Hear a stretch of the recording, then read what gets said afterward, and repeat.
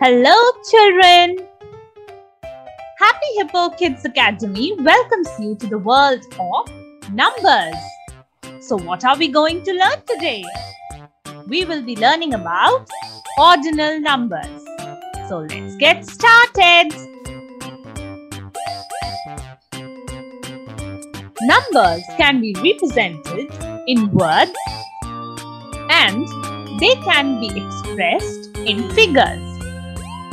For example, 87 can be expressed as EIGHTY 80 SEVEN 7 87 in words, and in figures we can write it as 8787.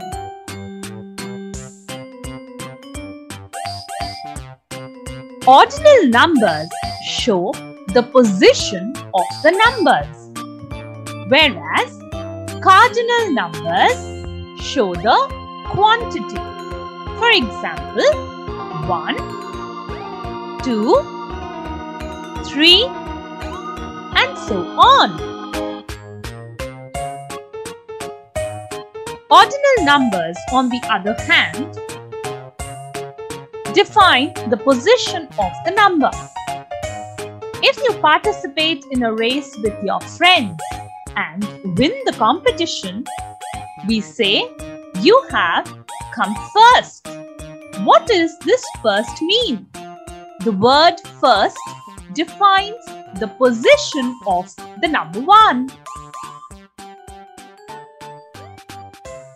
There are different ordinal numbers.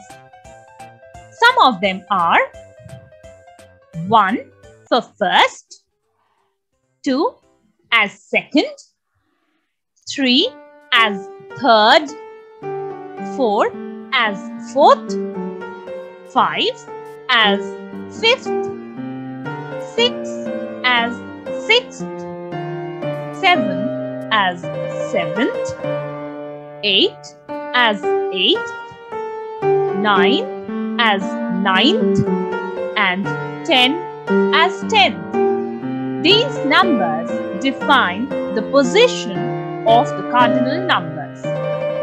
So remember children, ordinal numbers always tell us the position of a given number. What next? It's time for some activity. Take small circles of paper and paint them in different colors as shown here. Shuffle the circles well. Arrange them the way you like. Name the colors according to the ordinal numbers. Play with your friends for as many times you want. So, happy activity children! Thank you for watching. Don't forget to like, share and subscribe too.